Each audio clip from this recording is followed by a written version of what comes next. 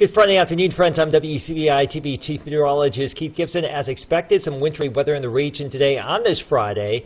Our DOT traffic cam from near Memphis shows some of that residual sleet and freezing rain and snow still on some of these surfaces across northern Mississippi. The forecast basically verified our western counties or northern counties seeing the brunt of the wintry weather. No major concerns in the Golden Triangle area. So that system is pulling away. It looks like we'll have a lot of cloud cover linger during the evening and the overnight hours, but most of the wintry weather problems are going away by sunset on our Friday evening. But do watch out for some black ice Friday evening, Friday night, generally north and west of the Golden Triangle area. So consider that if you're traveling towards Memphis or towards Tennessee.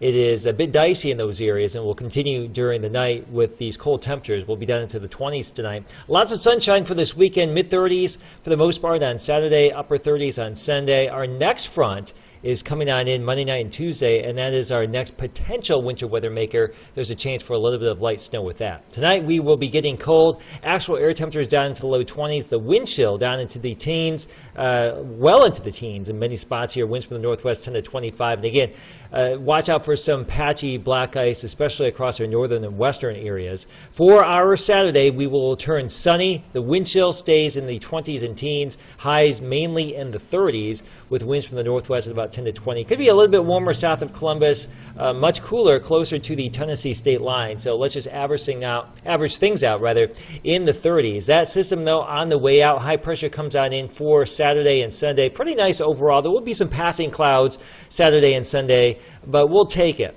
A warm up back to around 50 on Monday, and then there's that next Arctic front. There will be a little narrow band of what looks to be some light snow either Monday night or Tuesday.